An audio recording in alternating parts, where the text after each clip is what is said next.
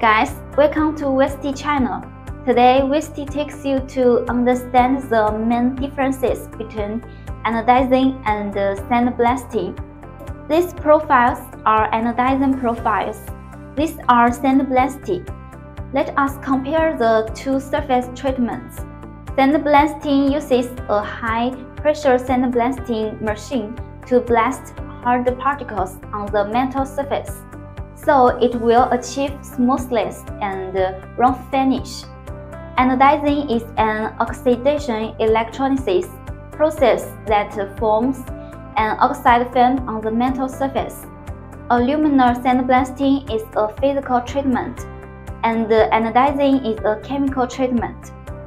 Sandblasting is suitable to remove the surface dirt, oxide layers, coatings, and scratches, while anodizing is suitable for anti-oxidation and improve wear resistance.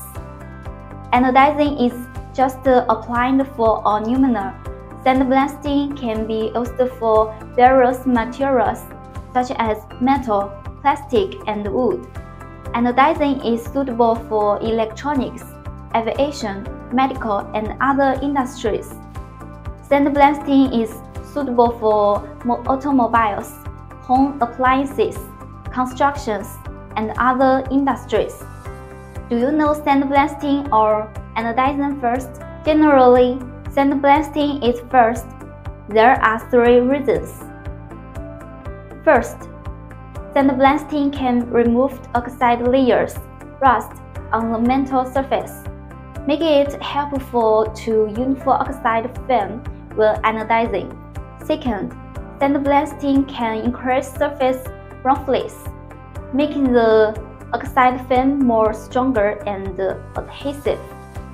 Last, anodizing generally uses electronics to form an oxide film, and sandblasting can allow the electronics to contact the metal surface, which is better for forming the oxide film. At the last, Wellste suggesting you choose sandblasting anodizing or clear anodizing.